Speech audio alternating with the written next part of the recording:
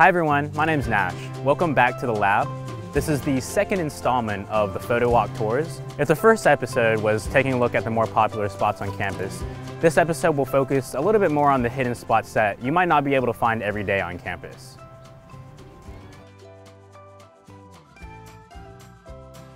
So I'm here at Southeastern Camera in Carborough, just outside of Chapel Hill.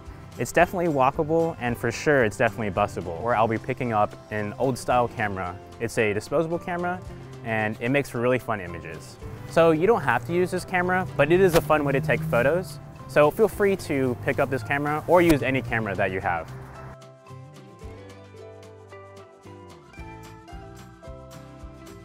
Okay, a little rundown before we start working with the camera.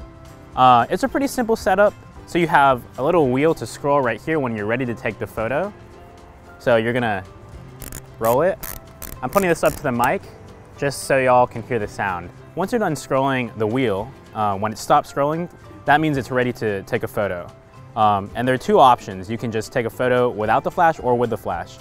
If you want to take a photo with the flash, you hold down this button right here. There's usually gonna be a button on a lot of these different cameras. You can have Fujifilm, Kodak, or something else of that nature. And the red light will pop up right here. And once that light is on, that means the flash is on and you're ready to snap your photo. All right, so we're here at the mural behind He's Not. It's off of Franklin and Rosemary Street, and it's a pretty popular spot if you look online. You might see it in a couple of posts, but I find it pretty difficult to find at times. And also, a lot of the times we're in a parking lot right here, and there's usually a car parked here. But when it's winter, that might not be the case since people are gonna be home. This is a really good spot to take a selfie, just to remember your time here at Chapel Hill. When you're done taking selfies, you can come over here, take a better angle at the mural, and kind of get the building and the trees surrounding it. And then you can get on one knee to give it a little bit better of an angle, look in the viewfinder, and take your shot.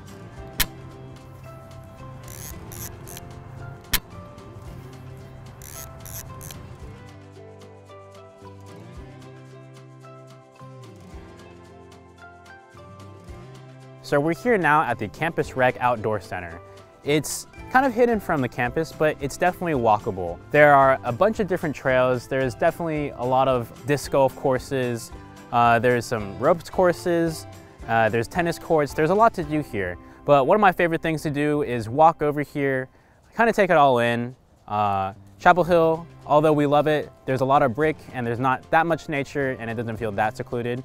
So this is kind of my place where I can feel kind of alone out here in the woods, and so I can get some peace and clarity. So here's a great scene right here. There's a nice meadow and there's a lot of leaves right here. In the fall, there's a lot of foliage, but year round, it's still a really beautiful place to be. So I'll go ahead and roll my camera up, and when I'm ready, I'll take a picture.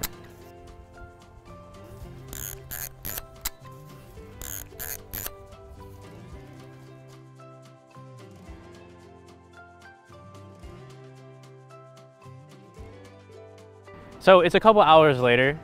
It's at the end of the day, and it's a really good time to take some sunset photos to end your day.